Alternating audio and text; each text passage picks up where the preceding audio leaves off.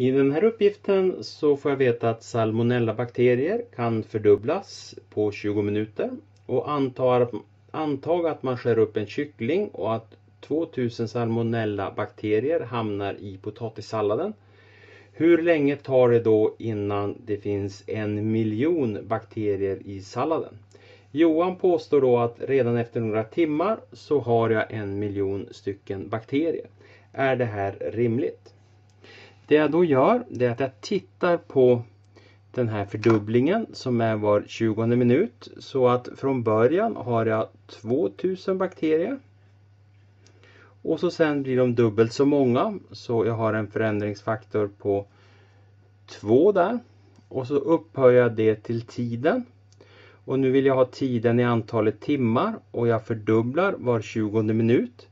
Så jag har 3 stycken fördubblingar på en timme. Så jag upphöjer till 3 multiplicerat med t. Där tiden är antalet timmar. Och frågan är, när blir det här tillsammans som 1 miljon?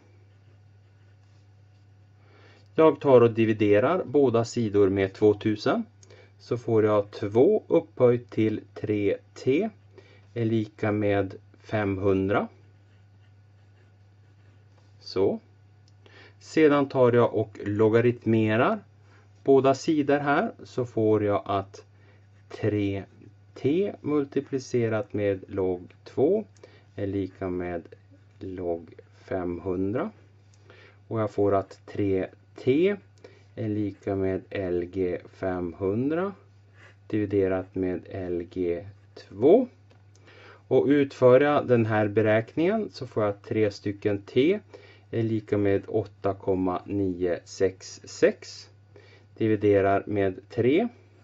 Så får jag 2,99h som är väldigt nära 3 stycken h. Så svar.